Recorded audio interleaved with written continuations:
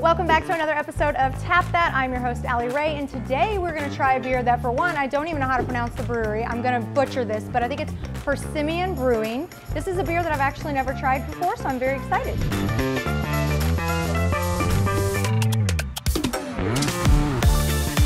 Okay, that was a mega surprise. So let's get into it. Beer me, baby. So what we have here is from Persimmon Hollow Brewing. They are out of DeLand, Florida. This is a blood orange wheat ale. It is 5% ABV and it is only 20 IBUs, so it's going to be super easy drinker. Okay, so let's get into this and try this blood orange, although I'm not breaking a nail. Can you throw me something to open it with? A fork? A fork. Whatever. It works. We improvise. So blood orange wheat ale. Let's pour here. Oops, spilled. Okay, the head is forming nicely. That's what she said. Right off the bat, totally orange, lots of orange flavor, so they nailed it with the name. I'm sure that's what they were going for. It is a blood orange wheat ale. Lots of orange flavors. It smells so crisp.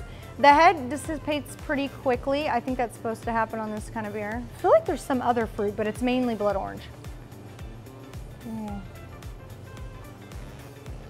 Oh. No, we keep it real here on this channel, okay? We don't sugarcoat. Okay, so aroma, orange, juicy, you have like high expectations going in. But when I tasted it, if I was to close my eyes,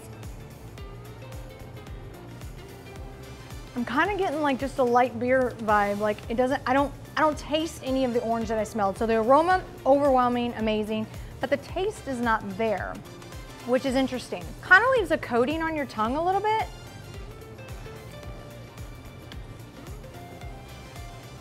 Very, very light, almost to a point where, like light beer vibes. That's what I'm getting, keeping it real. It's losing its orange flavor almost instantly. I have to think about this for a second. Their title is, or their tagline is, drink sensibly, but get weird. I agree. For this one, you know, it could be that I'm not just a wheat ale drinker. Maybe it's lacking that hops, but honestly, I was expecting obviously light hops, but I wasn't expecting for the orange flavor to not be there. So although the aroma was there, the flavor was not. So and I'm not gonna just be nice because it's a Florida beer, because I do love Florida beers, but I'm gonna have to go a 2.8 on that one.